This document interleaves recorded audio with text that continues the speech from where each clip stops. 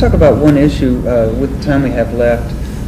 There is certainly a movement, if not orchestrated movement of some large size going on in America today that is stating that according to the Constitution and the Founding Fathers that there was no need for freedom from religion and that only freedom of religion is guaranteed in the Constitution, and a lot of people are saying that that's all there needs to be.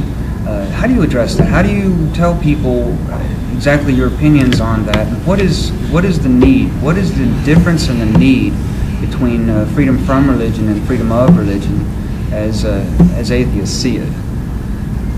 I feel very strongly about that. First of all, there is no freedom of religion unless there is freedom from religion. You just can't have one without the other. It's a misdescription to say you can pick any religion you want as long as you pick a religion and call that religious freedom. That's just not correct. By having true religious freedom, where you have freedom from religion, freedom to believe or not believe, that not only is good for us, it's good for everybody. That gives everybody the freedom to think as they see fit. And I think that's the kind of freedom that our Founding Fathers had in mind. But I think it's the right way, whether it's what they had in mind or not. So freedom of religion would be covered under freedom from religion if there was that, right? Absolutely. Well, actually, one necessitates the other. Is that correct? I mean, yes. In order to have freedom of religion, you're saying we have to also start out with freedom from religion, right? If you so want, right? If you choose to opt out of the choice altogether, that's the question. And an atheist wants to do that, right? That's what an atheist wants to do. But we also support anybody believing whatever they want. They have the right to do that. We support their right to believe. And we find that we have allies who support our right not to believe.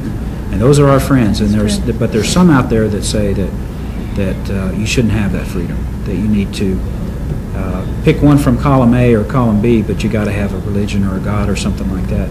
And that's not right. That's not true. It just doesn't work. Do you find there are some religious people also who agree with you that freedom from religion is necessary in this country? Yes, absolutely. We have allies among the religious. There are large groups that are involved that involve many religious groups that, for example, support strict separation of church and state. And I don't see how we can say that those people are anything but our friends, because that increases our freedom. That gives the atmosphere where religious freedom can truly blossom when the church and state are not interconnected. Well, there are a few things that have been called violations of separation of church and state right here in Austin. First of all, we mentioned this a minute ago about prayers in city council meetings, but there is also a monument to the Ten Commandments at the U.S. Capitol, the state capitol, Texas state capitol.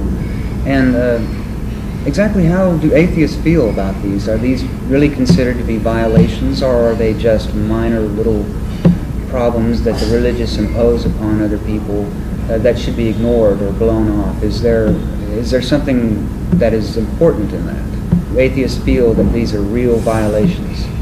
I feel it's an important, if they're symbolic. They're symbolic of the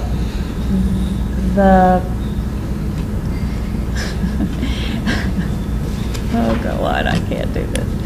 I think they're symbolic of how Christianity specifically is held as infiltrating every area. One of the things that we all deal with every day is money. And, there we have God. Well, somebody's God. Who's God? Which God? But these little symbols are saying to us that we don't have the freedom. This is our government, too. There are probably some violations that are more serious than others. Having said that, though, having a monument on the grounds of the state capitol kind of says to me that it's not my capital. Mm-hmm. It's sort of saying it's the Christians run the place, and it's true that the majority of people in this country are Christians. Having paid taxes for a long time and served in the military of this country, I kind of claim it. And I feel that behavior like that, putting religious symbols, statements,